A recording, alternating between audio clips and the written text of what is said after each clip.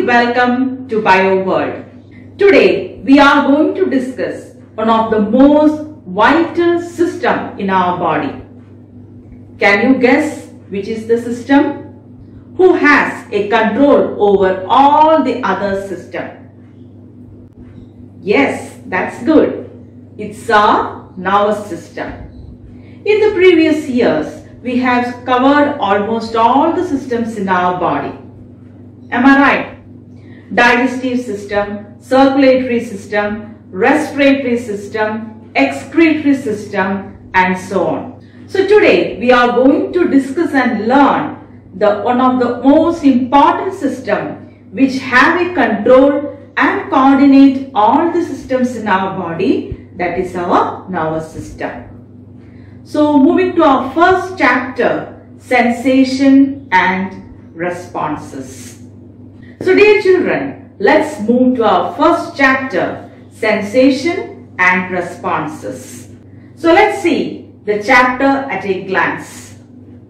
In this chapter, we are going to discuss the following points: the importance of nervous system, the various components of nervous system, the neuron structure and physiology, the various disorders related to nervous system, and finally, how to take care of the nervous system. So come on children, let's learn the chapter. In the lower classes, we have discussed that the living thing possesses certain characteristics. Do you remember? Yes, living things can grow, they can reproduce, they respond to a particular stimulus. So, before going deep into the chapter, just get familiarized with certain terms. Stimulus. In the plural way, we can call it as stimuli. So, let's try to learn what is stimuli. Wow, that's the stimuli. Who is the stimuli here? Yes, it is the ball which comes towards me. And how I respond to the situation? By moving to the side. So every stimulus, the body will respond. To every stimulus, the body will respond.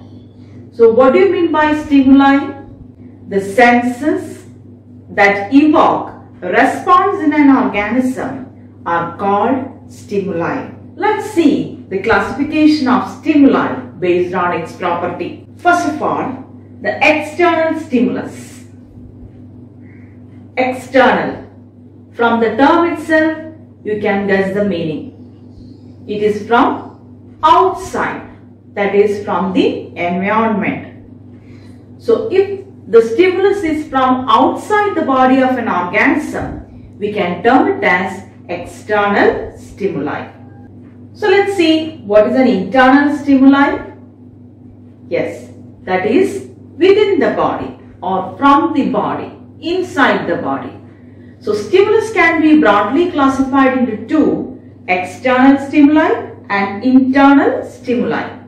External from outside and internal from within the body or inside the body. Let's see some examples for both. So let's see some examples of external stimuli. When I touch this candle, when I move my hand towards the flame, oh, it's hot. The burning sensation, isn't it? The hotness is the stimuli, and what is the response here?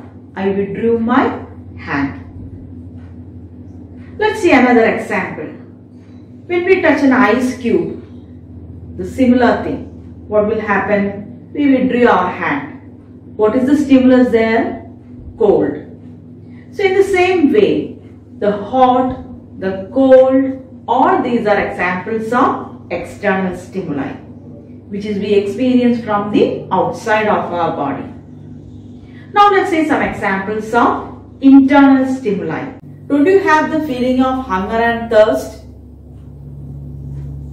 When it comes, yes, Of course, when our body needs water, we feel the thought of thirst. So, in the same way, if body get tired and deficient of glucose, we feel the hunger. So, hunger, thirst, pain from inside our body, various microbial infections, all these are examples of internal stimuli. So children, stimulus can be classified into two, external as well as internal. External means outside the body and internal means inside the body. Those stimulus which are present outside the body are called external stimulus, and within the body or from the body or inside the body is known as internal stimulus. Is it clear? Now let's see a picture here. Let's observe the picture. Children and other organisms have a variety of experiences. What are they? Yes, a child tasting a mango, a snail withdrawing its body into the shell when it is touched, a girl is washing her face, a butterfly is sucking the nectar from a flower, two children are beating the drum in order to fly away the birds. So all these are certain instances depicted in the picture. So here, when we observe each activity, we can find a stimuli and a response. First of all, tasting a mango. When we taste a mango, before eating, when we look into the mango, we can see the beauty of the flesh or the color with the help of our eyes. And according to that, we will judge the taste of the mango. When we cut it into slices or when we eat the mango, we feel the taste. So the sweetness of the mango will cause more salivation, or the taste itself causes more salivation. The next one, when the girl is washing her face with water, the girl feels some sort of refreshment. Another instance, when the boy touches the snail, suddenly it withdraws. So touch is the stimulus and withdrawing to the shell is the response. When the children are trying to beat the drum, by hearing the sound, the birds try to fly away. So here the sound is the stimulus and the flying of the bird is the response. The color of the flower is attracted by the butterfly, or maybe sometimes the fragrance too. So there the stimulus is either the smell of the flower or the fragrance of the flower or the bright color of the flower, which will they get attracted, and they suck the juice, that means the nectar.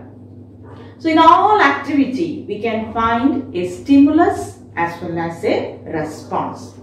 So how our body receive the stimuli? Is there any special cell or mechanism?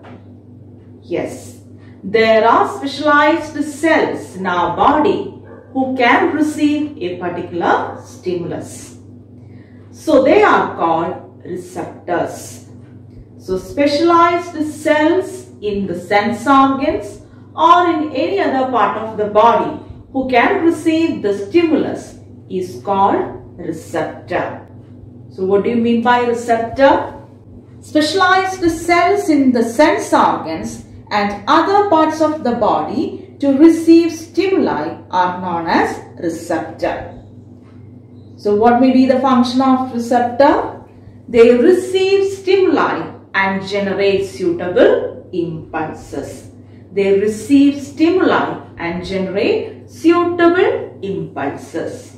What do you mean by impulse? Impulse is simply the message. The message is formed as a result of receiving these stimuli. So once our body or the receptor receives the stimuli, It is known as impulse.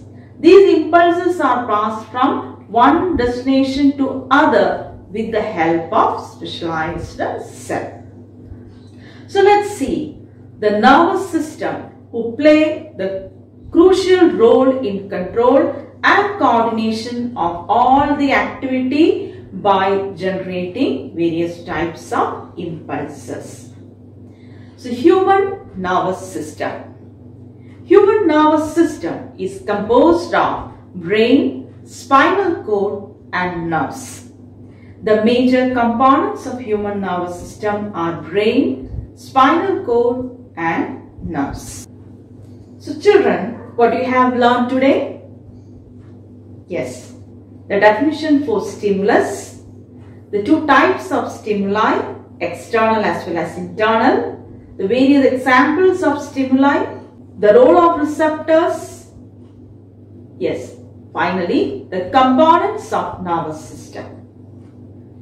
So the role of nervous system in our body is to control and coordinate various activity. I hope it is clear. Thank you.